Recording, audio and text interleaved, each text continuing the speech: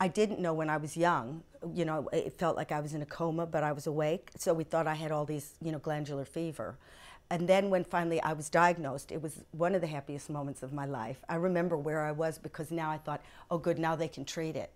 And it wasn't all over my body, it was my brain. I've kept it secret since I was a child, but then I saw a poster, like I said, and it said I had mental illness. I didn't realize it was going public. I just thought it was a little comic relief matchbook picture. And so once I saw that, I thought I better write a show about it and say, yeah, I was coming out on purpose. But to this day, I wouldn't have told. I don't want to be unemployed. The first time people knew about it was when they watched my show. So some of them were kind of alarmed because they remembered they were the ones that said perk up. But because we don't talk about it, we all hunker, you know, in our homes, keeping our mouths shut. We don't know what to say. There is no greeting card that says, sorry to hear you're schizophrenic.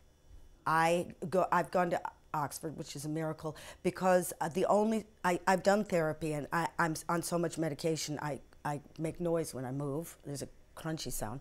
So I've studied mindfulness, which does work for me, A, because I don't have to pay a shrink, but B, I can hear the early pitter-patter of the thoughts starting to get weird, and I never used to, I didn't know what to listen for, so I'd be hit all at once. So it's like figuring out the early stages of cancer.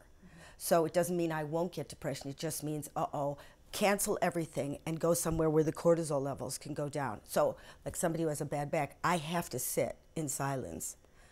I'm not thinking about Buddha, I'm just anchoring, again, getting my heart down. So that's what I do. Are you done now? Done. Okay. Thank you, you can have your lunch. Okay.